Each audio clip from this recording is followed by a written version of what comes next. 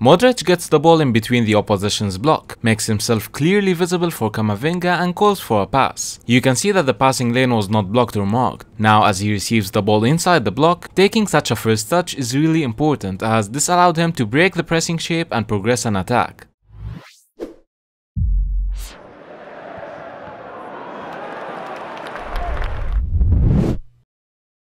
Hello there everyone, it is Mitsu here and welcome back to another video on my channel. Today we will discuss some tips that will help you improve as a center midfielder.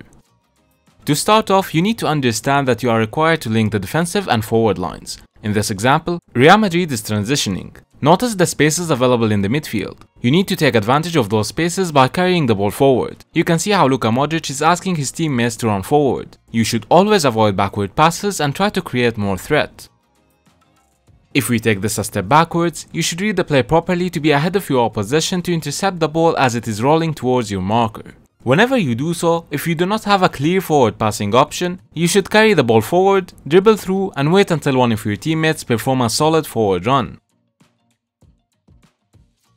Making use of the spaces in the midfield during transitions by carrying the ball a little bit before passing it gives your teammates enough time to shift into the attacking phase.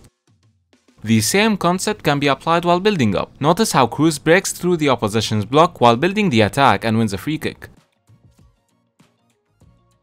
The next thing that you need to concentrate on is your ability to play accurate forward passes. You can see in these examples how the players are going for low, quick and direct passes towards their teammates between the lines. Delivering the ball to any player who is positioned between the midfield and defensive lines of the opposition can always be counted as a progression to any given attack.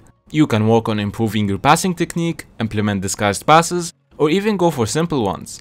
Just remember that you need to create enough threat. You should generally avoid playing backward or horizontal passes, but you should avoid them especially when your team is under pressure. You might have already noticed how many times the players shown in these examples scan before receiving the ball. You can see here that De Jong already had his decision set before the ball was even passed to him. This allowed him to adjust his first touch accordingly, as you can see, and despite being marked by two players, he did not have a problem in delivering a forward pass. Kroos here looks at the opposition in the first scan and then uses the critical scan to secure a backward passing option if needed. Now that he is not under pressure, he knows which options are blocked, he has a safe backward option, and he finally went for the forward passing option. Now that you saw why one scan only is not enough, have a look at this. Kroos did not perform a scan to look at any forward passing option, as Real Madrid was still under pressure. Yes, Kroos was able to avoid losing the ball himself, but as mentioned earlier, whenever your team is under pressure, going for such passes will not help.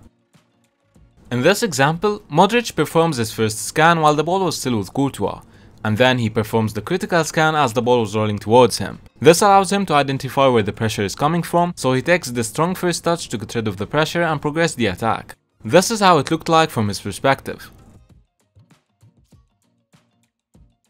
Maybe you're tired of constantly turning into an opponent and losing the ball, or even annoyed at having to apologize to your teammate for making a bad decision. Well, I want to introduce you to an amazing tool to help you avoid this and become a more calm and confident player on the field. Be Your Best is football training in virtual reality. It's made by a team of football and technology experts from Norway. The main skill that Be Your Best trains is your scanning, but it is also used to improve players' vision, decision making and memory, allowing you to train these difficult skills from home anytime you want. In Be Your Best's main training mode, you will play over 800 scenarios recreated from real-life professional games, just like this one featuring Modric. You will be on the field playing the game from a player's first-person perspective. They have also just released a secondary training mode called Match Play, which aims to replicate the experience of a real-life game. This mode gives you complete control over your movement both on and off the ball, helping to improve your all-round position awareness. Match Play is the closest thing to FIFA that I have seen in the VR world so far, and what's better yet is that it can actually help to improve your game. Now, Be Your Best has been used by both amateur and professional players all over the world, with Arsenal star Martin Odegaard having even trained with it during his injury period. Players who trained with it improved their scan rate by 28%. You can get 20% off your first month or year by using the code MITSUGO at the checkout. You can find the link in the description down below. To become a complete midfielder, you need to perform your defensive duties. Notice how Man City in this example were stitching the defensive line. Now the fullback is around 70 meters away from the center back. This is where you need to cover when playing as a midfielder. You need to quickly mark any runs performed in that area and also block any passes or crosses inside the box. This is called the midfield support, and this is something that every coach assigns to their midfielders in the modern game. Here again, the fullback is 21 meters away from the center back. Notice how many times Luka checks his shoulder to mark De Bruyne in the half space. These continuous scans allowed Modric to alter his run and intercept the ball before De Bruyne gets the ball. We have mentioned this in the beginning of the video, but it is worth mentioning again. You need to develop your awareness to be able to intercept such passes in the midfield before the ball reaches your marker. Nowadays, a lot of teams would apply counter pressure right after losing possession. So you need to also be able to keep the possession and counter that. Notice how Kroos fakes this long ball to get rid of the pressure. Now it's recommended to actually go for a long or forward pass to exploit the spaces as Stones was out of possession. Tracking back is also something that you should be willing to do. These efforts will stop your opposition from progressing a counter-attack or even just slow them down and give your team enough time to get back. This video is brought to you by METRICA Sports, the fundamental tool for every coach and analyst. Create and manage all your video analysis in one platform. Use the coupon METSUJR at the checkout for a 10% discount. You need to be loud as a center midfielder. You should be able to convince your teammates to pass the ball to you over simple or backward passing options, for example. To gain this level of trust, you should actually progress the attack when you receive the ball. Making such noise is not limited to when you are calling for a pass. You can always direct your teammates and show them where to run in order to create passing options for yourself. Remember that this is one of those possessions that require a lot of runs, so you will not be receiving the ball every time you call for a pass, but keep in mind that any movement in the midfield will ultimately create spaces for your teammates as you pull an opposition out of possession. Between the lines is a statement used to describe the spaces between the midfield and defensive lines, but I would like to expand this concept here to show you that you need to be comfortable when playing inside the opposition's block, whether that was their actual defensive block or while they were applying high pressure. You need to have the same level of creativity in such scenarios that you would have while you are not under pressure.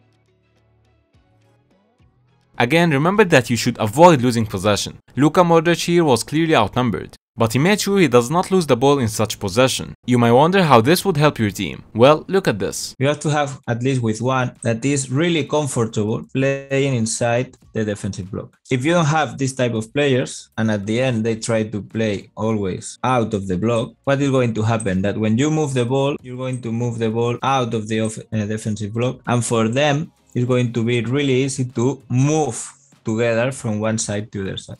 In the moment one player have to jump, one player has to do the coverage. If one player is doing the coverage, we have a space behind. Now that you saw why this was important, I would like to thank the EKKONO Coaches Academy for providing this and would also encourage you to actually watch the entire webinar, as it follows directly with the concepts explained in this video. You can use the code METSUJR for extra discounts at the checkout. You need to be able to play long passes whenever the opposition is not pressing you. I have highlighted in these examples how the players went for long and forward passes whenever they were not under pressure. This is simpler than the other concepts that we explained earlier, as now you have enough time to raise your head up, identify a forward run, and connect the pass.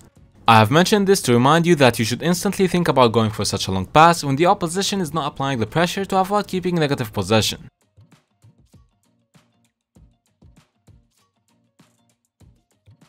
This will also be useful when you drop down to receive the ball from the defensive line. It is your responsibility to sense when your team is not able to build an attack on the ground, and therefore, you should provide a passing option to your defenders by dropping down and playing the pass yourself. Sometimes switching the play would also be enough to progress the attack. I've made a separate video on this topic that you can watch from the top right corner. Look at how Pirlo scans the pitch while the ball is away from him. If we replay that, you can see that Pirlo performed the scan exactly in between the touches. That scan allowed him to look at Pogba. He then performs another quick scan to make sure Pogba continued that run. And since Mascherano was not covering the spaces behind him, he decided to go for a long ball. Let's have a look at this from Pirlo's perspective.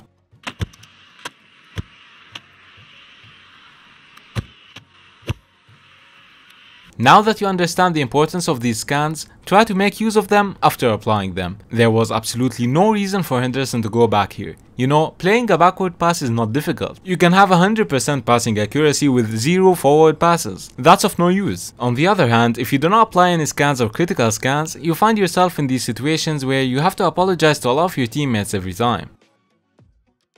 Let's now move to your attacking duties. Whenever the opposition is keeping a compact block, you can always go for underlaps or overlaps. This will force the opposition to stretch the defensive line, and therefore your teammates will find spaces inside the block. Your work rate will make the difference here. You can see where Modric started this attack from and where he is calling for a pass now.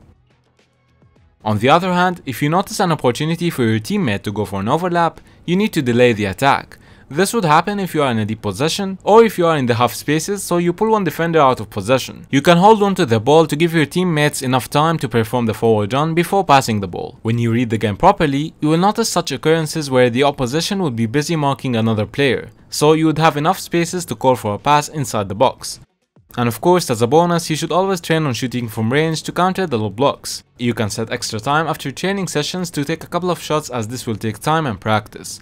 If you follow the concepts explained in this video, you'll find yourself in a good position to take one or two throughout the match, depending on the situation obviously.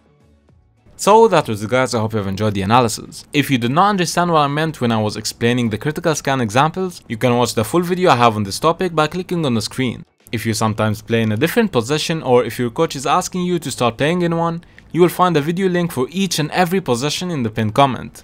So as always, thanks for watching and I'll see you guys in the next one.